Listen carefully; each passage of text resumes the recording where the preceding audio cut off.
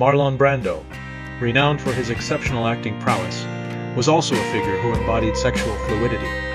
Biographer Susan Mizruchi, in Brando's Smile, highlighted Brando's openness about his bisexuality, affirming his relationships with men.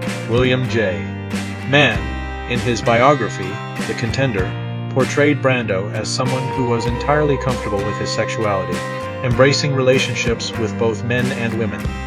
Brando's sexual orientation was described as fluid, and he was reportedly involved with numerous partners.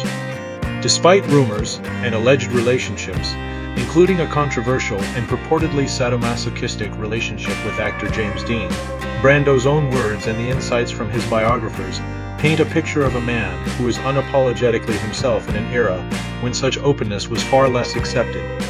Don't miss the revealing related video linked below.